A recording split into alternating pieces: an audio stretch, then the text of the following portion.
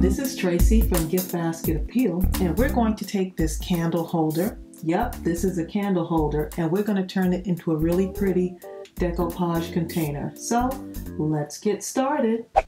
I really love candles, and this was a Febreeze candle that came in this. And so once it was done, I thought it would be a nice idea to keep the container and make something really pretty out of it.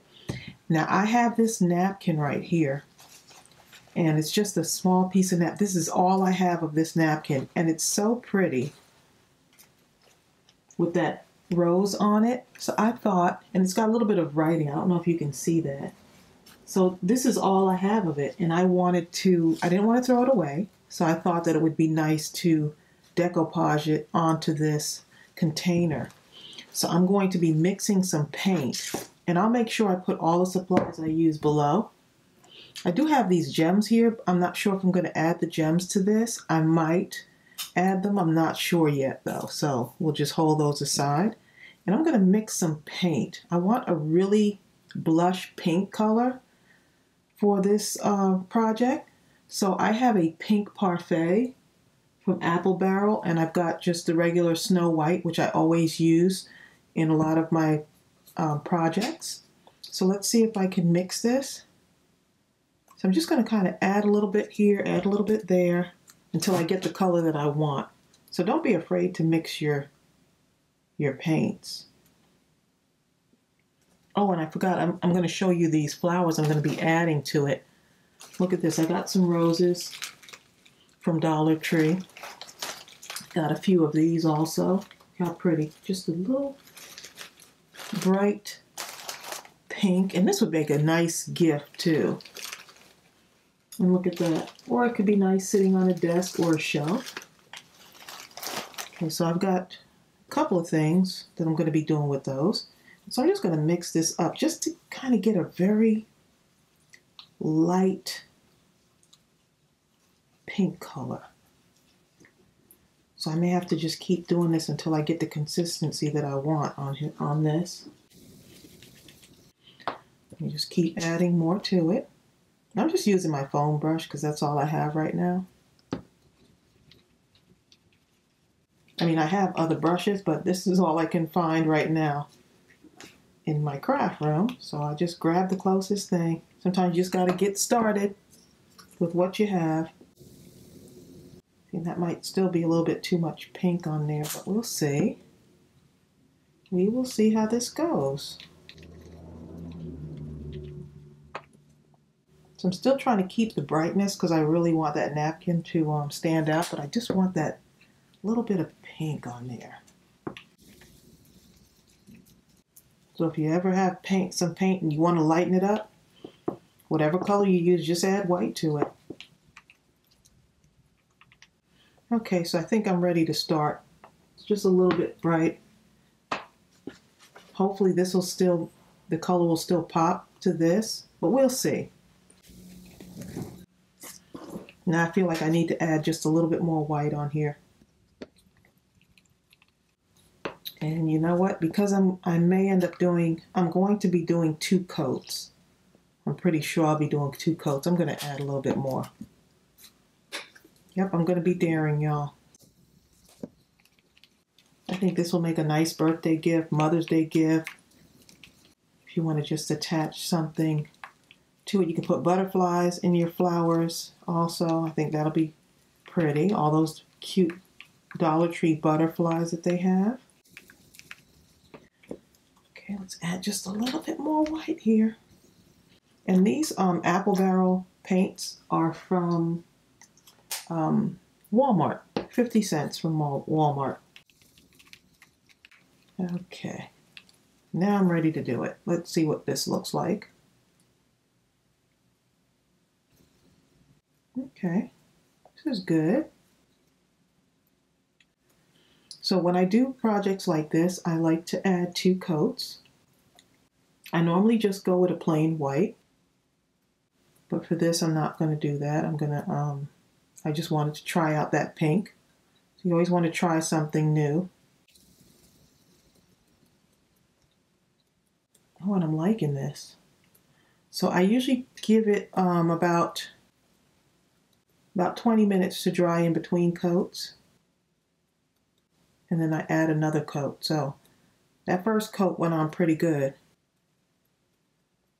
And if you're wondering about this is actually a crafting mat that was given to me by one of my crafty friends, Joni L. This crafting mat right here. So apparently you can wipe it up and glue doesn't stick to it. You can wipe the glue up off of it and stuff too. So thank you so much, Joni L, for doing that, for sending this to me with a whole bunch of other things. She's so sweet. So many of y'all are so sweet and generous, and I really appreciate you. Okay, so that's the first coat. I'm going to go ahead and let this dry, and then we're going to add another coat to it. Okay, so I went ahead and I put on both coats. So I just went ahead and did the 2 coats in order to save time. And look how pretty that is. It's the perfect shade of pink that I wanted. So now I'm going to go ahead and take the part of the napkin that I want to use for this.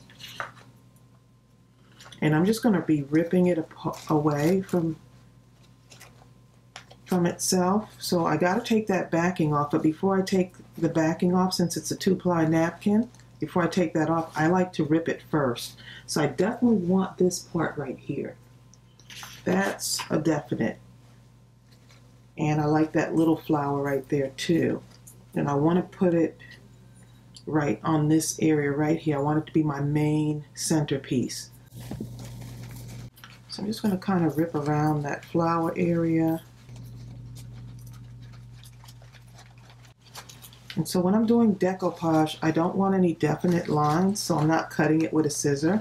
I like that whole ripped away thing going on there. So we'll see what happens here. And you see how that's just kind of curved? I don't want that either, so I'm just going to go ahead and rip it along here.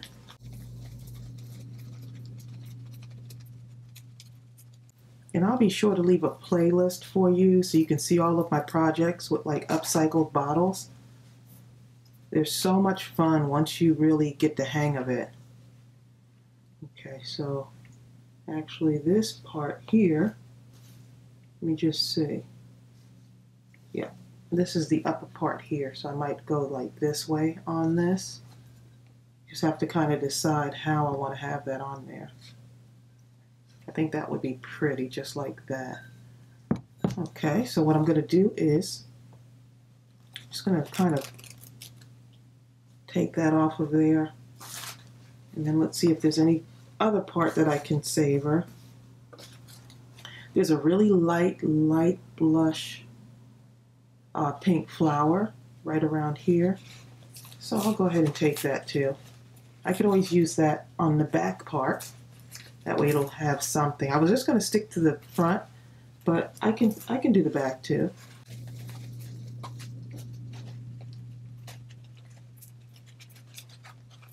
And I like the fact that it's kind of random, picking pieces of the napkin out. So like that's not like a definite cut. It's got some of the words on it though, which I like. And so I'm not looking to be perfect, like all these jagged edges. I like that. So you just have to pick out the style that you want. Okay, so I'm going to take this off too. It's very light. Let's see. Oh, this has like another piece on it. Okay, so I didn't see that before. Look at that. That's going to be a game changer. So that has another piece, so it's very light. So I don't think I've done a napkin this light before, so I'm going to be very careful with it. So that was a little bit of a surprise. Okay, so now I'm going to start putting on my Mod Podge.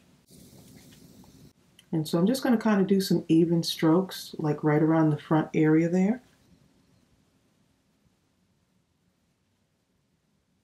I'm just kind of going right up to the top. So I want to make sure that when my napkin goes on that all the edges are placed down. And I do want this to look very consistent on here.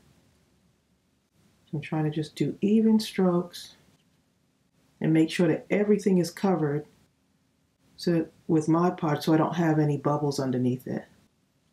Okay, so now that I got that on there, let me show you what I'm going to do now. Take this piece, and I'm just going to pull that over like that. So sometimes you have a few moments to just kind of pull it over if you didn't get it right. And then I'm just going to take this is cling wrap, and I'm just going to smooth it out with my cling wrap. Ooh, and I like the way that looks. I like that blush pink under there. It looks really good. Oh, this is going to be pretty. I can already tell.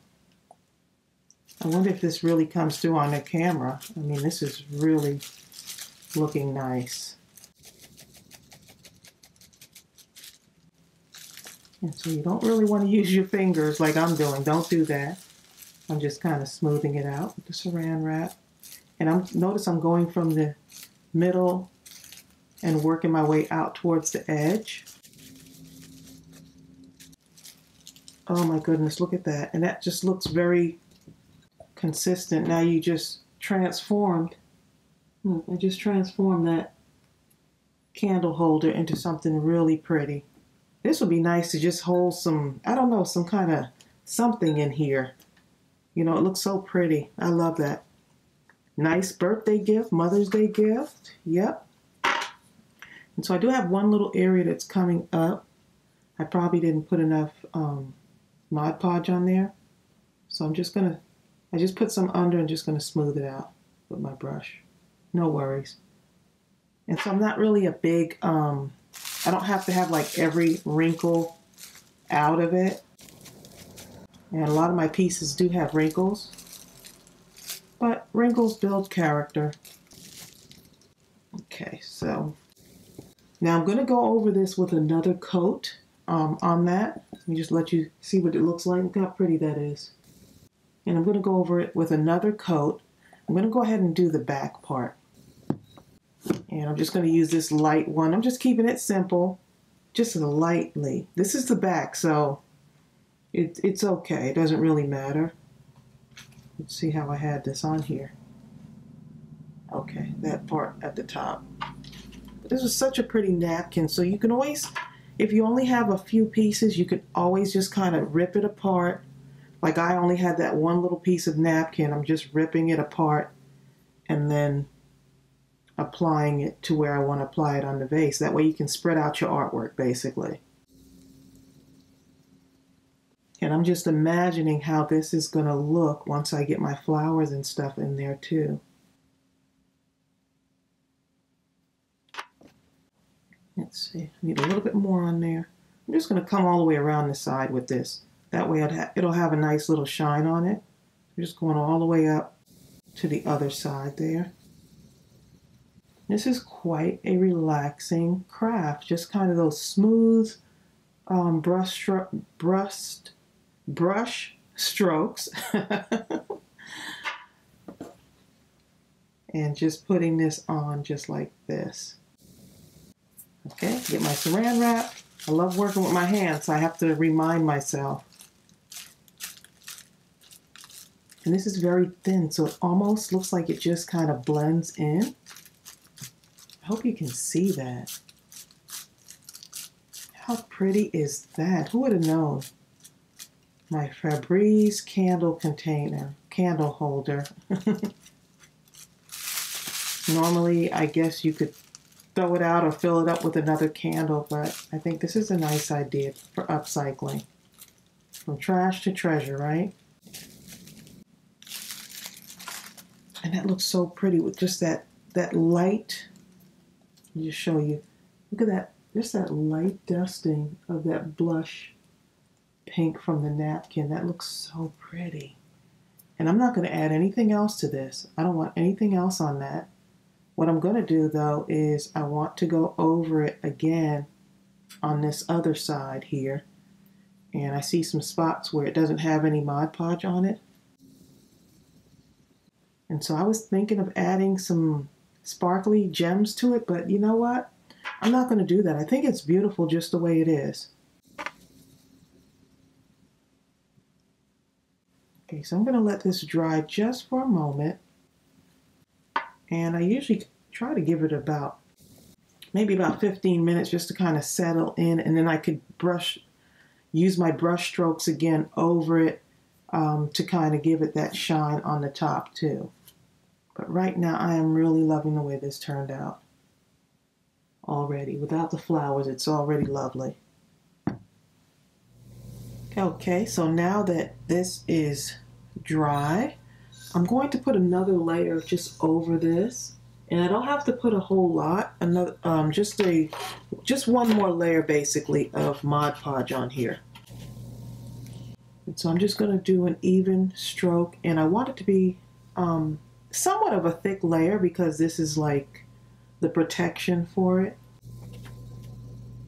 And so I still have not gotten a chance to use the waterproof Mod Podge yet. So if anyone has used that already and you've had a lot of success with it, let me know in the comments below if you've used the waterproof one. And so even if you wanted to, you could actually use some glitter and put some glitter over it too. So I'm just kind of sealing over that layer of the napkin now. And this looks really pretty. So happy with the way this turned out. And you see it's just kind of like has that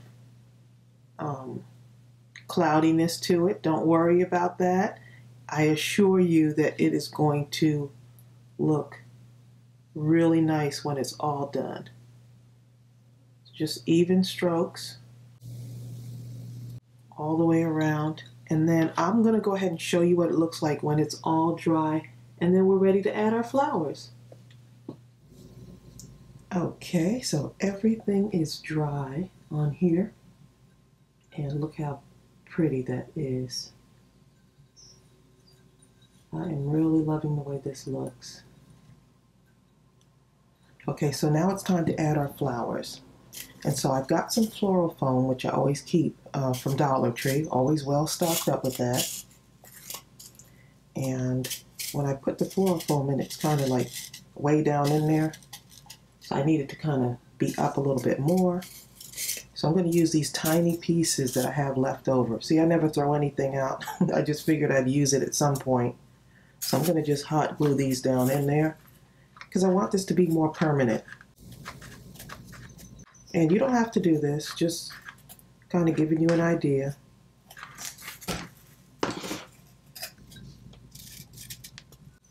Okay, so I'm going to go ahead and do this one also.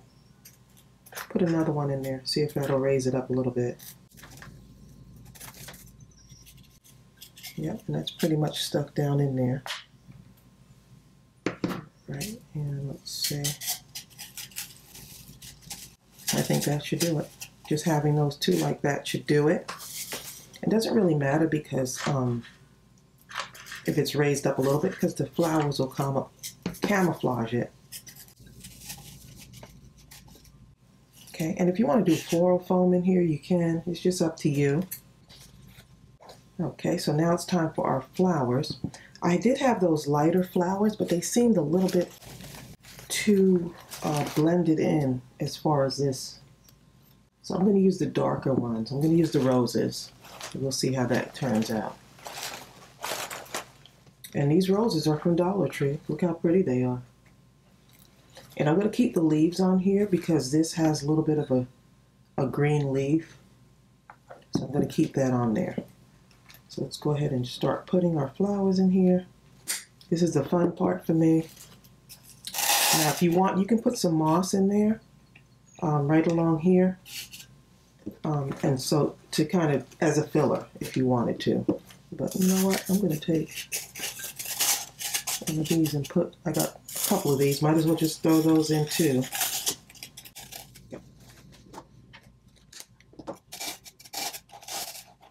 Well, this is going to look so pretty. Nice gift idea from one of your friends, or maybe even a pick-me-up for someone that's in the hospital. All kinds of things we can do.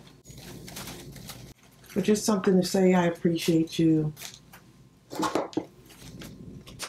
great teacher gift idea as well. And the artificial flowers don't die, so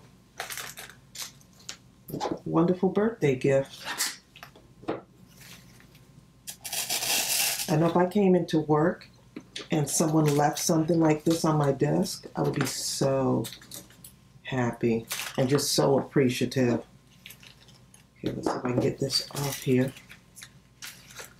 They really have these labels pretty good on here.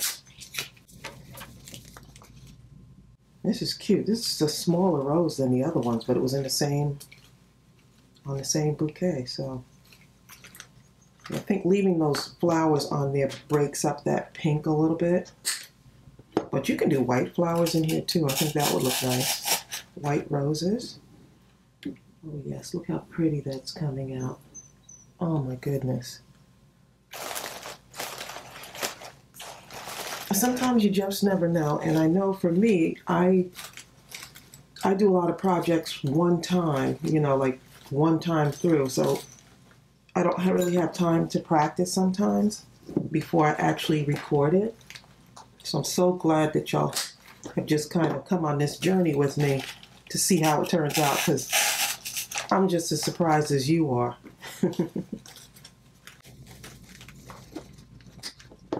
And now we've taken a container that would normally just be thrown out, and we've turned it into something really beautiful. So I'm going to go in a little bit more with a few more flowers. There's some smaller ones in here. Use those leaves. And I keep the stems of these too, because I can use them for something else. And sometimes I'll take another flower from another thing and kind of make my own bouquet by sticking it on here. So that's just another idea. I keep the stems that are cut off also.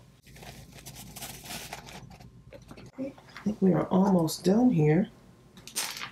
I hope this project inspired you, because I know I love candles, and so I have a lot of the candle holders in here. Stick one more in there. Yep, stick one in there.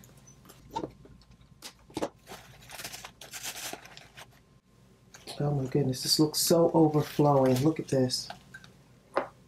Look how gorgeous that looks. Move my hand out the way so you can really see it. Look how pretty. And I'll post pictures at the end also so that you can see it. But I just absolutely love the way this turned out. Just putting a little bit of time and effort into it and enjoying the journey. So I hope you like this idea. Don't forget to give this video a thumbs up. And if you haven't subscribed yet, go ahead and hit that subscribe button. I would love to have you in our crafty family. So I'll see you real soon. Bye.